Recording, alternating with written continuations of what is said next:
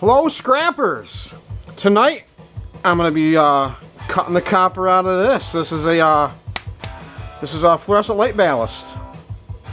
I'm imagining there's going to be a lot of that sticky tar stuff in here, but I want to see how much copper's in one of these. I took one of these apart a long time ago, and there was a ton of copper in it. 2.5 pounds, unscrapped. And the outer coating here is always 10. You can hear it's quite dense. There's no like hollow spots in it. So it is definitely completely filled with something. I've always found it easiest to get this bottom plate off first.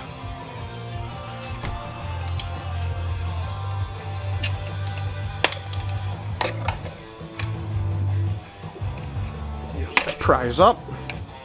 You can get underneath it. Turn the scanner down. So you guys don't want to hear how crappy my town is and how bad my crime rate is. Google it. Crime rate in North Adams. North Adams, Massachusetts. You'll be surprised. Got the highest crime rate in the state, just about.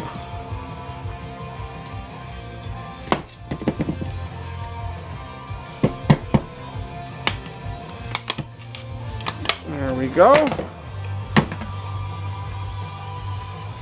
And I have a feeling I'm going to make a complete mess.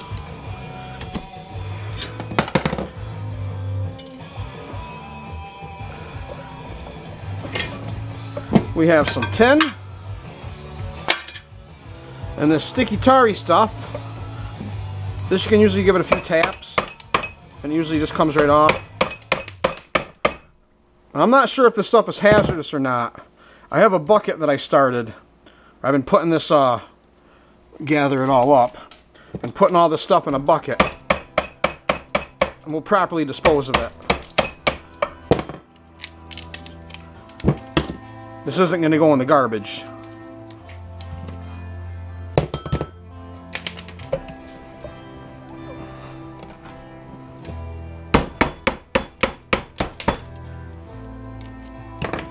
Sometimes there's a lot of copper in these things, and it actually is worth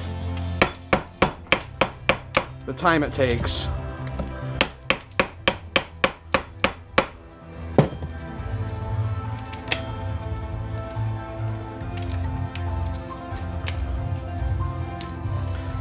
Now it's time for the channel locks. These just pull off.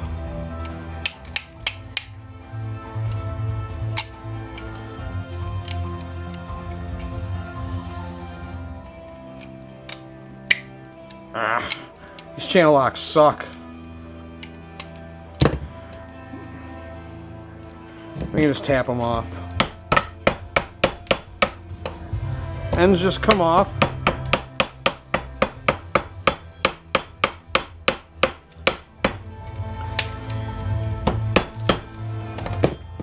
Some more tin.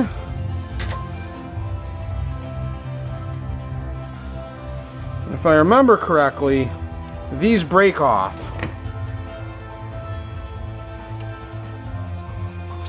Oh, look at that! More tin.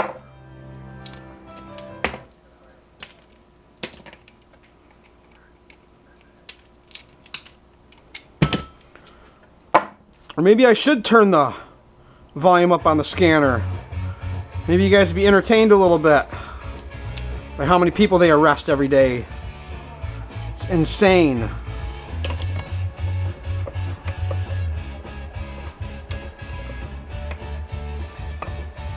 And this just drives through.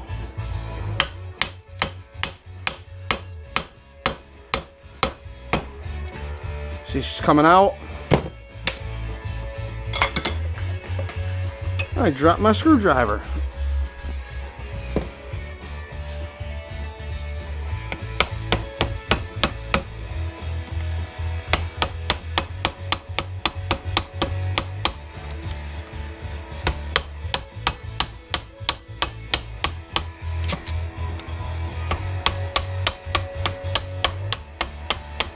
A little left, a little right.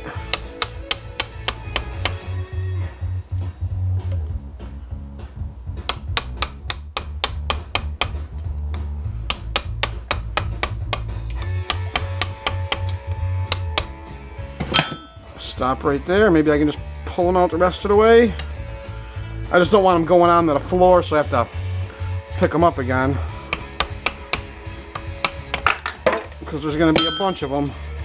But they fell right on the scale. So got more tin. That's got some weight to it. Now how you get the copper out of this is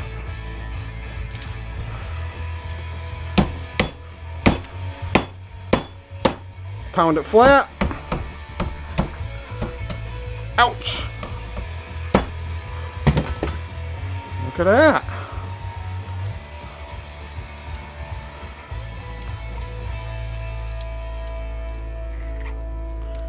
Not too bad.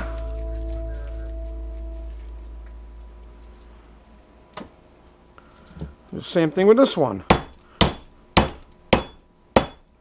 Pound it flat that way.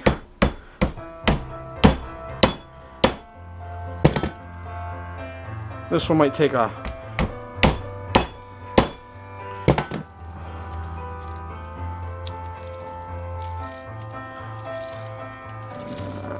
slow and steady, but it's coming out.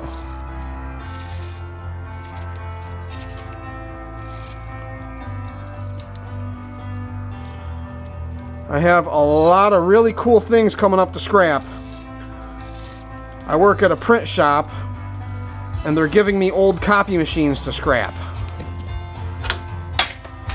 I got a Xerox 242. It's almost the length of my Honda. I think it's a Rikon out in my Rikon, forget what it's called. Out in my garden, I have a washer slash dryer, a washer and a dryer, all kinds of nice big stuff to scrap. Coming real soon. Let's see what we got here. 2 pounds. Let's see how much tin we had.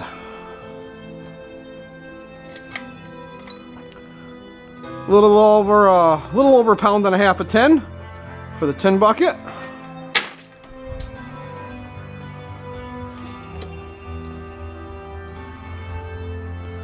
And a little over a quarter pound of copper. Now this is definitely number 2 copper, but it all adds up. People think I'm crazy. So as you notice, I got a longer board now, so I can put more buckets on it. And I got a start of the bucket for the brass.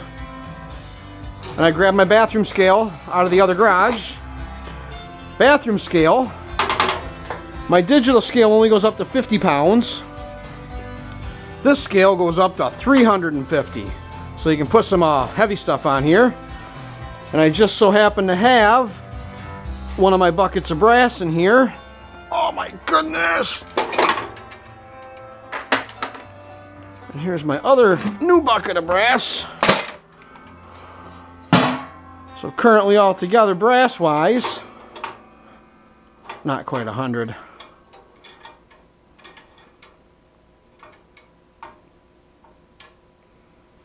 That's 77 pounds of brass. Still hoarding it. Scrapyard's not going to get it quite yet. So, just remember guys, scrap is everywhere. All you gotta do is find it, sort it, and hoard it. So thanks for watching. Don't forget to subscribe.